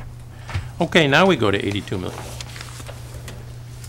On the recommendation of the mayor, order that the sum of $82,283,697, which is the full amount necessary for fiscal 2016 general fund budget, which runs July 1, 2015 to June 30th, 2016, be appropriated for the purposes stated, provided that appropriation for the Smith Vocational Agricultural High School shall be used solely for the purposes of meeting net school spending as defined by the Department of Elementary and Secondary Education, and no funds so appropriated should be transferred to any account or expended for any purposes that would not be included in the calculation of net school spending. To meet this appropriation, $1,757,050 will be raised and appropriated from parking meter receipt reserves, $10,000 from the Cemetery Perpetual Care Fund, $5,000 from the Cemetery Sale of Lot Receipts Reserve, $1,101,489 from the Sewer Enterprise Fund, $618,917 from the Water Enterprise Fund, $76,227 from the Solid Waste Enterprise Fund, $266,999 from the Stormwater Enterprise Fund, $5,000 from wetland filing fees, $1,500 from the Waterways Fund, $12,376 from the Community Preservation Act administrative funds, $147,852 from Comcast iNet Reserve Fund, $100,000 from energy rebates, $30,424 from reserves for police station debt service, and $78,147,763 will be raised and appropriated. Do we have a motion and finance? Make a motion. Second? All right. Any questions for the mayor on this? This is Well, Your Honor, I think he should, I would like to recognize the mayor. Maybe he could talk about this. the mayor's always recommended. We recognize him all the time. So you want me to do this? I Yeah. I have a question relative to something that came up in public comment by Emery Ford, and I don't know if you got an opportunity to hear it, but Actually, I figure you did. So he's talking about it. Well, first of all, he asked that we reject the budget on the premise that there is no presented 5-year plan, long-term plan for the stormwater fee. I doubt that's going to be the likely outcome. But well, I did want to point out that the capital improvement program that you approved is a 5-year capital plan, and there is a section on it of stormwater expenditures. And in fact, one of the borrowings that I discussed tonight as part of the bond sale that we experienced was part of a levy project. And if you look in your budget tonight, there are a series of capital projects for stormwater that are specifically designated from stormwater funds. So there is a 5-year capital plan. There's part of the 5-year capital program. In terms of what was said about the about the budget, I mean, that was part of the issue with stormwater was we were actually consciously moving it out of the general fund and moving it into its own division. And we do have positions now that are solely dedicated and paid for out of stormwater because that's what they're working on. So, you know, in terms of, I know that Mr. Ford referenced meeting with me. I wish he had met with me just one more time because I could have cleared this up for him. We do have a plan, and I know that it's the DPW's intention when they close out the books on. Actually, this is the second fiscal year. He kept referring that this was the first year, but actually the one we're in right now was the first year of having the stormwater fund. So I know that our plan, in accordance with the ordinance, is to come to you and give you a full report on what has happened during year one of the program. But I think the thought was to finish out the rest of the full fiscal year so we could give you a full year report on it. And the items listed in this budget conform to that 5-year plan that is as laid out in your for year one. Yes. Exactly. Yeah, and we're funding the projects that are essentially the year one of the capital improvement program are reflected in this in the capital budget at the back of this budget. Thank you for that clarification. Yep. Councilor. If you could just clarify for me, because I don't recall. So the capital improvement plan has it's a 5-year plan. The program, and the program's 5 years, and it includes some stormwater capital expenditures, but does it include a specific 5-year, does it include a 5-year plan for stormwater capital expenditures? It includes projects that they anticipate doing over the next 5 years in all of their divisions. Yeah. And, you know, including general highway and, you know, all their budgets. And that's what we base that on. So again, we restart the process again. Obviously, the next 4 years, those may change, they may be reevaluated, but we have fully integrated stormwater into our overall capital improvement program system. That's part of the charter, and you're required to get it and hold a hearing on it and endorse it, and I'm required to keep updating it and submitting it to you every year. That actually did come up when we did the department head budget hearings, and Ned had laid out, Ned Huntley, the director of Department of Public Works, laid out the projects that they have, particularly the big budget ones, the ones mandated and the ones that are definitely require our attention. He laid them out. And as you said, that's all contingent on fortunes as they evolve, but at this point, that's the long-term plan projected out over how they're going to continue to address particularly the sewage treatment plant and stormwater capacity and maintenance. And they are doing ongoing maintenance on the levees and dikes as required by the federal government, and all that's built into the budget.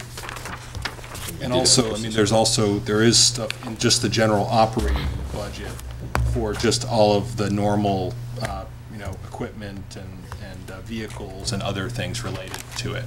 And you're right, actually, during the course of the debate and the original appeal, and what part of the original intent of the appeal was the fact that to move this obligation out of the general fund, because of the pressures that it created in the general fund, it seemed that the only solution that as we struggled with this for a number of years, was to create a dedicated fund for this and not continue to burden the general fund, which was straining under so many other pressures, that we could, as such, with the establishment of this program, allow ourselves the ability to plan out over multiple years as opposed to reacting year to year.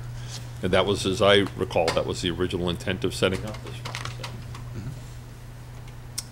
Thank you. Thanks for the clarification again. Other questions for the mayor? Thank you, Mayor.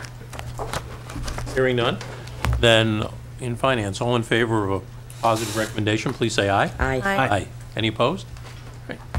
All right, next we have the 4 enterprise funds. On recommendation of the mayor, order that the sum of $6,074,067, which is the full amount necessary for the fiscal year 2016 sewer enterprise fund budget, again July 1, 15 to June 30, 16, be appropriated for the purposes stated and to meet the appropriation, $6,074,067 is raised from sewer receipts. Do we have a motion on this one in finance? Motion. Second. Any questions on this one? Hearing none, all in favor of a positive recommendation, please say aye. Aye. Aye. Any opposed? Thank you.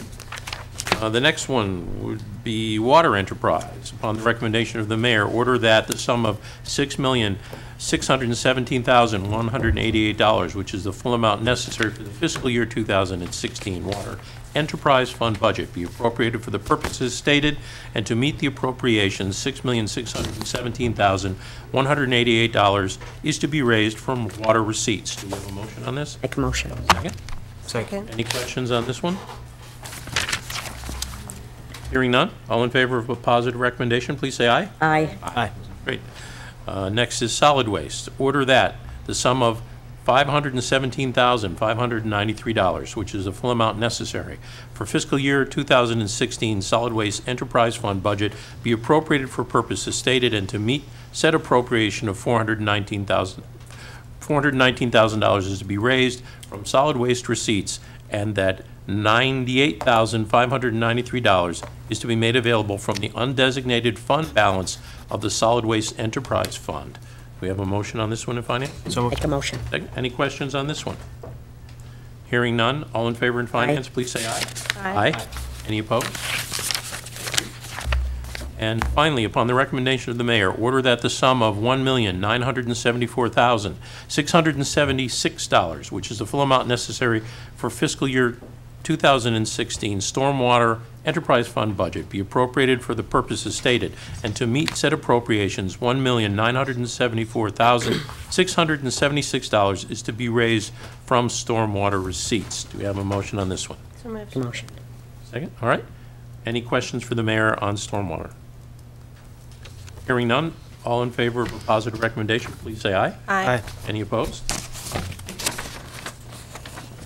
Right now, we're going to the revolving funds, and these are all being done together tonight. And again, these are funds where departments and entities get either fees or contributions and subsequently spend them. So, upon the recommendation of the mayor, order that the city council authorizes the following revolving funds in accordance with Mass General Law, Chapter 44, Section 53E1/2 for the fiscal year 2016. Receipts received but not expended in fiscal year 2016 shall be carried over to fiscal year 2017 if these funds are reauthorized for fiscal year 2017 by the council.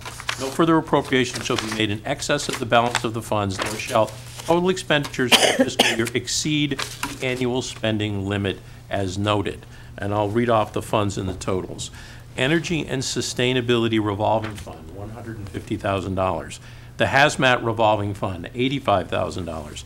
Public Works Construction Services Revolving Fund, $85,000. DPW Cross Connection Program Revolving Fund, $75,000. Senior Services Transportation Fund, $75,000. Senior Services Activities Revolving Fund, $90,000. Senior Services Gift Shop Revolving Fund, $20,000. Senior Services Food Service Revolving Fund, $50,000. Senior Services Publications Revolving Fund, $50,000. Senior Trips and Travel Revolving Fund, $100,000.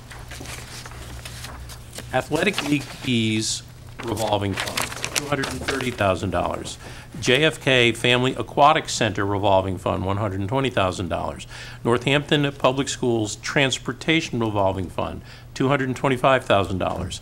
Smith Vocational Farm Revolving Fund, $100,000. Tourism Directional Sign Program Revolving Fund, $20,000. Public Health Nursing Program Revolving Fund, $20,000. James House Revolving Fund, $75,000. Sharps Disposal Program Revolving Fund, $15,000. Fire Alarm Monitoring Program Revolving Fund, $60,000. And the DPW Reuse Committee Revolving Fund, $15,000. Do we have a motion in finance? Second? Second. Any questions on these revolving funds? Counselor? My question is just, there's multiple senior center revolving funds, and I'm just wondering the rationale behind their separation. Are they required to be separate for any particular reason, or it's just that's how they've evolved? I'm sorry. Oh, my question, I'm just wondering, there's multiple senior center revolving funds? Because they have so many different distinct activities that and they are sort of treated as separate cost centers. Okay. So there's the cafe and the doll shop and the trips and travels, and so they've sort of evolved over time, and I think it's a way, because all of these are fee driven, it's an easier way for them to be able to segregate and keep track of all of those. Okay, that just stood out to me, so that makes sense. Thank you. No, it's exactly what you said. Cost centers, we like to keep them separate because Yeah. they're self-funding. And they've been added individually over time as they branch out into other activities, correct? So they don't all start at once. Right. When they do something new, they say, hey, we want to raise funds for this. Thank you. All right. Any other questions in finance on this one? Then all in favor of a positive recommendation, please say aye. Aye. Any opposed? Thank you. All right, now we're going to capital projects. In City Council, upon the recommendation of the mayor, order that the following capital projects be appropriated from the FY15 General Fund undesignated fund balance or free cash. Central Services Fire Department Alerting System Update, $15,000. Central Services Municipal Building Exterior and Interior Painting, $83,000. Planning and Sustainability Tax Title Priority City Acquisitions, $40,000. Senior Services, this is the chairlift van, $65,000. Information Technology Replacement of Equipment, $50,000. Information Technology Replace servers at the Police Department, $75,000. Fire and Rescue Department Replace self-contained breathing apparatus, $5,000. Fire Rescue Replace shift command vehicle, $57,950. Northampton Public Schools Energy Management System Upgrade, $50,000. Northampton Public School Leeds and Ryan Road School Roof Replacement, $119,866. Northampton Public Schools Wheelchair Bus, $60,000. Northampton Public Schools Wireless Project Bridge Street Jackson and Ryan Road, $129,184. Northampton Public School Jackson Street Front Entrance and Stair Repair, $40,000. And at the DPW Sidewalk Repair and Construction, $50,000. DPW Traffic Calming, $25,000. DPW and Northampton Public Schools JFK School Crossing Lights on Bridge Road, $75,000, for a total of $1,040,000. Do we have a motion to finance? The motion. Second? All right, any questions for the mayor? We've talked about a couple of these already. Hearing none, then all in favor of a positive recommendation, please say aye. Aye. Aye. Any opposed? Okay. Upon the recommendation of mayor, order that the following capital projects be appropriated from receipts reserved for appropriation parking division. Painting in the parking garage, $90,000. Parking maintenance truck, $40,000. Garage structural repairs, phase 3, $200,000, for a total of $330,000. Motion. Make a motion. Second. Any questions on this? All in favor of a positive recommendation? Aye. Say aye. Aye. Any opposed? Thank you. On the recommendation of the mayor, order that $66,075 be appropriated from receipts reserved for appropriation, sale of land account to the following capital projects. Leeds and Ryan Road roofs, $16,075. DPW Equipment Storage Building, $50,000. Have a motion, finance? Make a motion. Second? Second. All right, questions for the mayor on this one? All in favor of a positive recommendation, please say aye. Aye. Any opposed? Thank you. Upon the recommendation of the mayor, order that $15,685.03 remaining from the FY 2011 capital project for the Northampton Public Schools 5-year technology plan and $9,314.87 remaining from the FY 14 capital projects for the Northampton High School parking lot repairs be used for the acquisition of a Clear Pass wireless unit for the Northampton Public Schools. Do we have a positive recommendation on this one? Second? Second. Any questions on this one? All in favor of a positive recommendation, please say aye. Aye. Aye. Opposed? Upon the recommendation of the mayor, order that $35,000 be appropriated from receipts reserved for appropriation dog fund to be used for setup costs associated with bringing the animal control services in-house to include the purchase of a vehicle and associated equipment. We have a motion in finance? Second? Any question on the dog fund? Hearing none, all in favor of a positive recommendation, please say aye. Aye. Any opposed?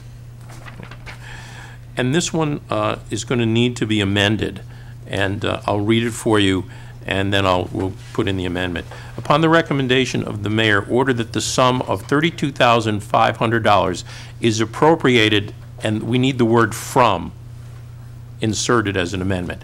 So the sum of $32,500 is appropriated from the Cemetery Perpetual Care Fund to be used towards equipment purchase for the DPW, such equipment to be used in the maintenance of the city's cemeteries. Do I have a motion on an amendment? Second. No, somebody needs to make. I just did. Oh, you did? Okay. You second of the amendment? Any questions on the amendment? All in favor? Say aye. Aye. Aye. Aye, okay. Then to the order as amended with the from. A recommendation as amended? A motion as amended? So moved. Second, okay. All in favor? Aye. Any opposed? Great, okay. And this one, we're going to need 2 readings on in the council meeting, because this one is to make some repairs in the Dectron unit at the pool at the Kennedy School, and they want to be able to go ahead with it because there's a very narrow window between when the summer camps end and the school starts using it again. So they want to be able to go ahead and sign the contract so they can get it done in that couple of weeks between those 2 programs.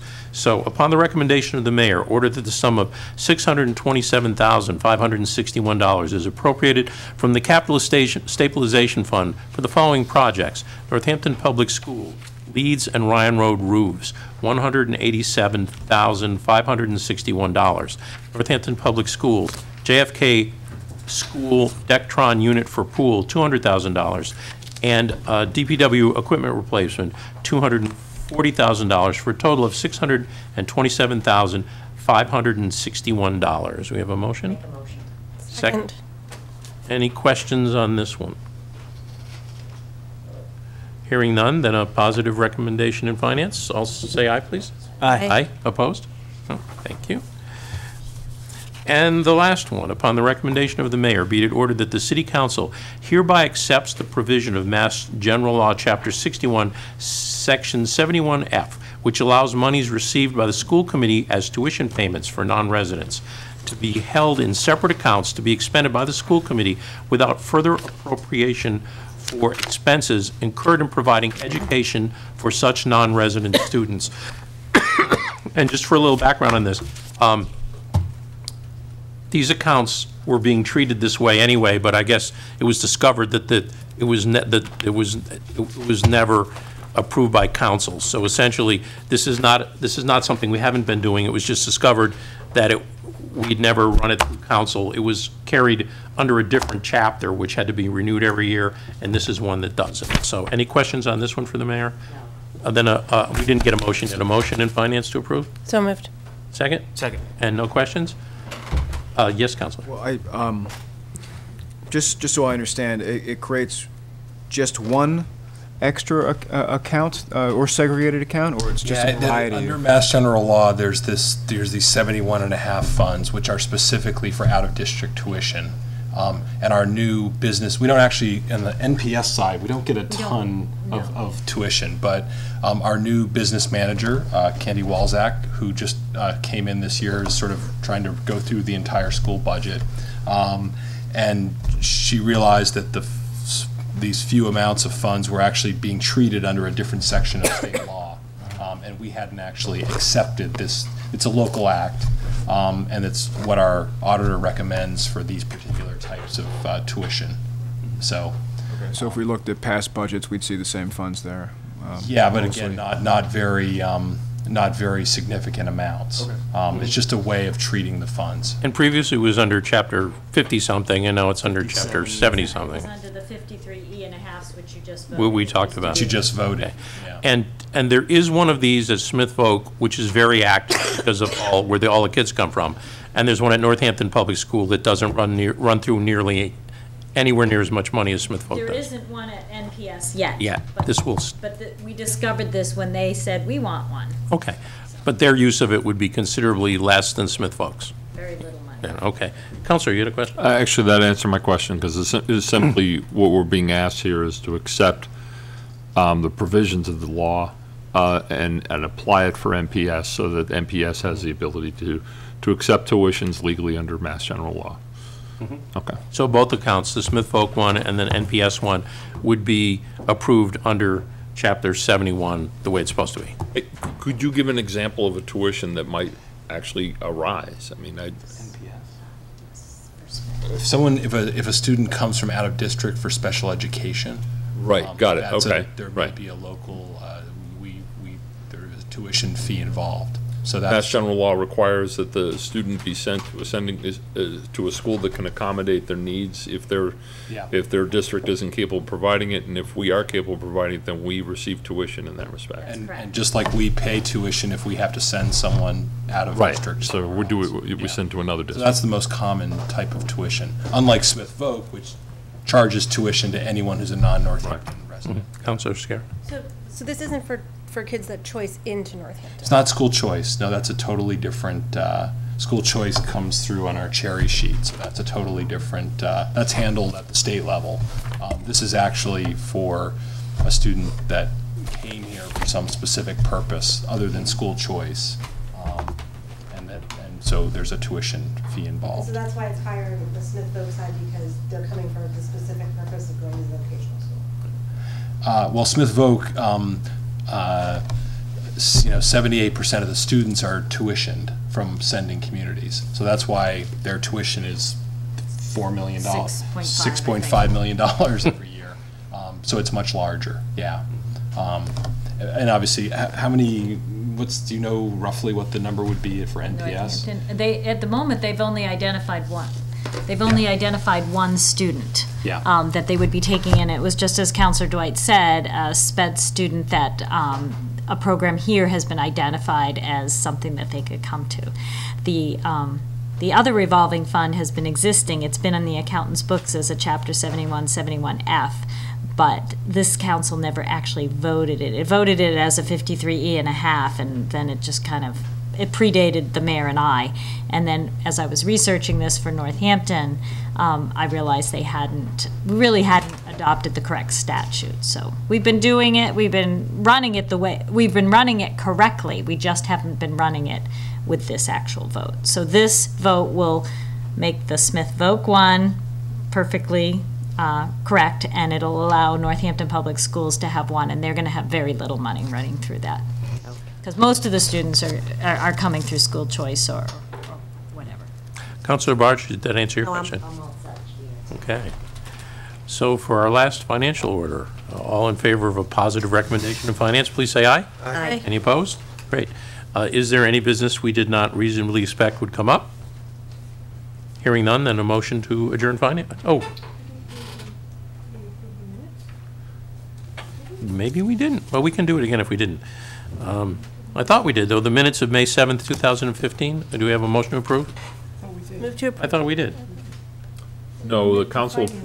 We did the regular. These are finance minutes. Sorry. Well, let's do it again if we didn't do it. Move to approve. Second? We did the regular minute. Yeah, we did the red. This is finance. Was that a second in finance? Great. All in favor? Aye. Aye. All in favor of adjourning? Aye. Aye. Thank you. We come out of recess and go back to, actually, I'm grateful for Councilor Murphy. Speed reading skills. Reading those orders, and if you could have them, and if you like, I can reread them all for you as we go. We just heard them. But actually, you have souvenir reading.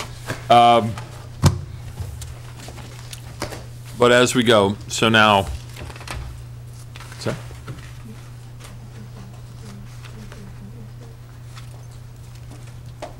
We didn't move. I thought we did the appointments. We moved the appointments. Yeah. Yep. They were referred. So, first up now. I moved them. Okay. So people coming who are new to the council meetings, and the fact that you may not be be able to see this tonight anyway if you're watching on TV, but just to let you know, our tradition is, it's kind of a clunky tradition, admittedly, that we go into finance. Finance reads the financial orders, refers them back to us, the general body, and then we go over them again for this time, in fact, for vote, based on the recommendations or using or referring to the recommendations in any event.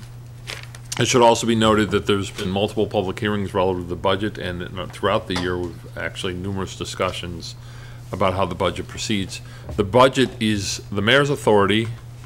As I said earlier in the public hearing, the mayor drafts the budget, presents it to the council, and that includes, incorporated in that is the budget from the school, which accounts for a significant portion of it.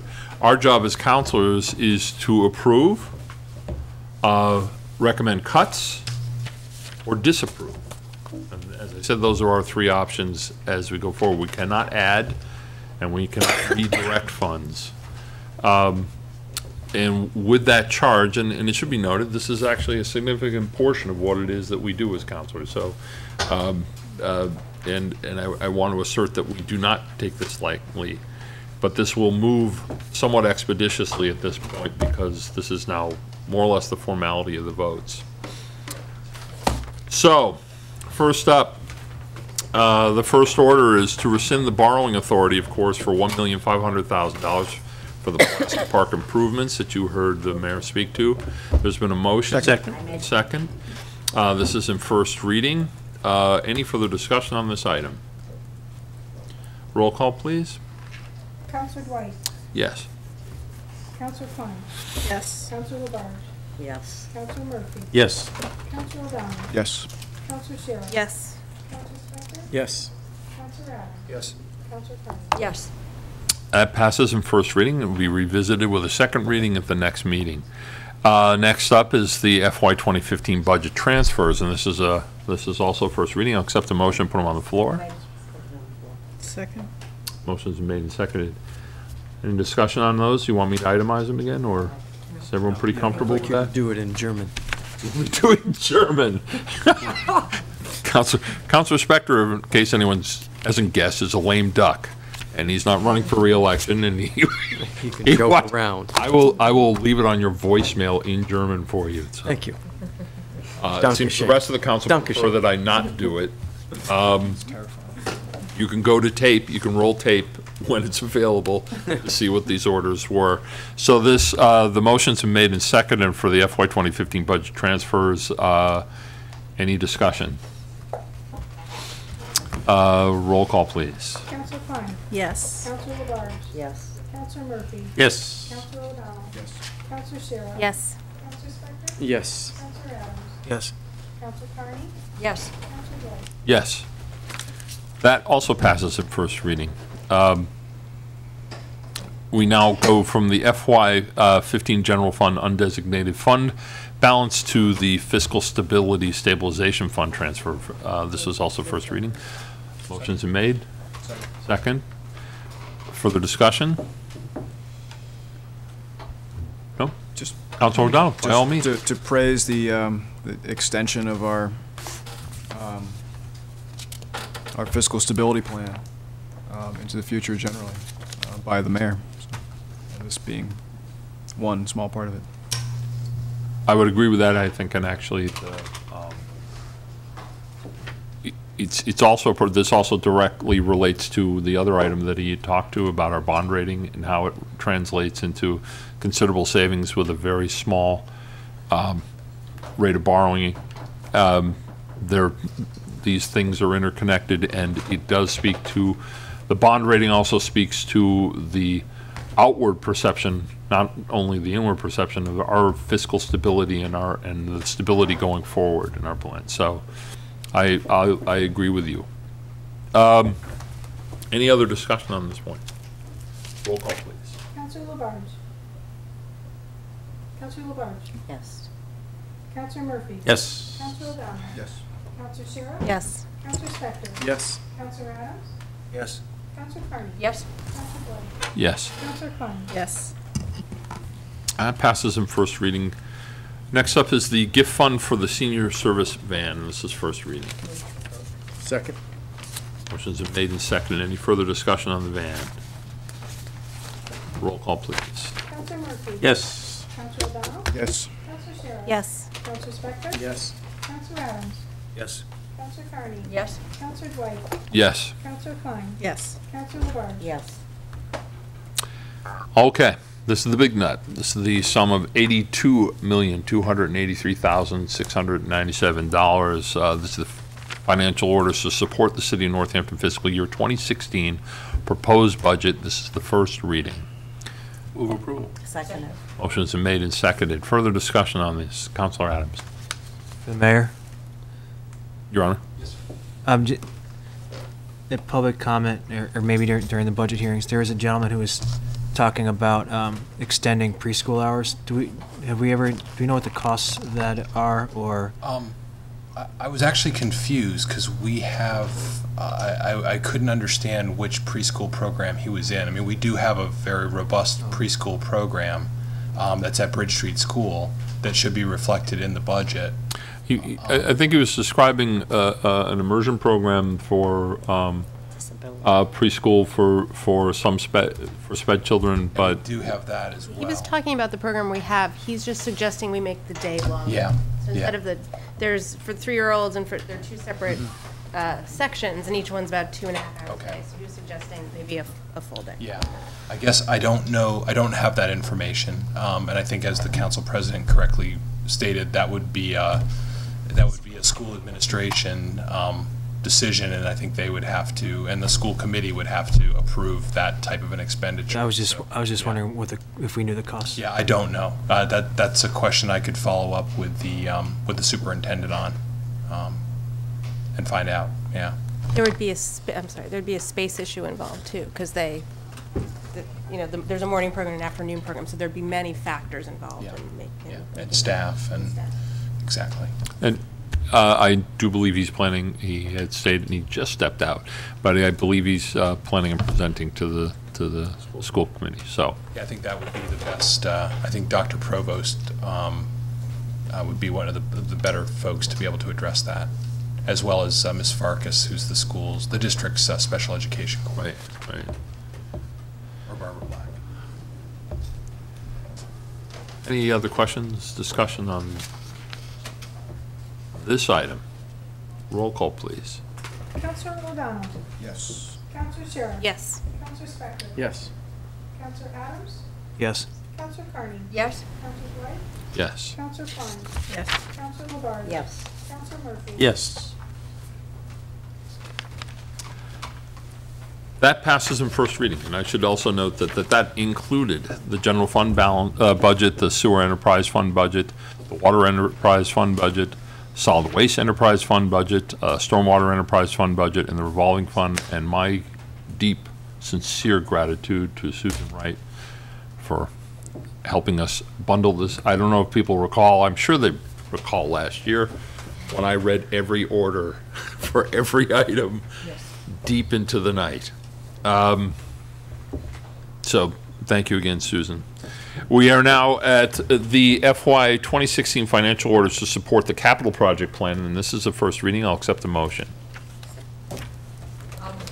Second. The motion's made and seconded. Councilor Carney, Councilor Shara. Any further discussion on this? And I will say that this is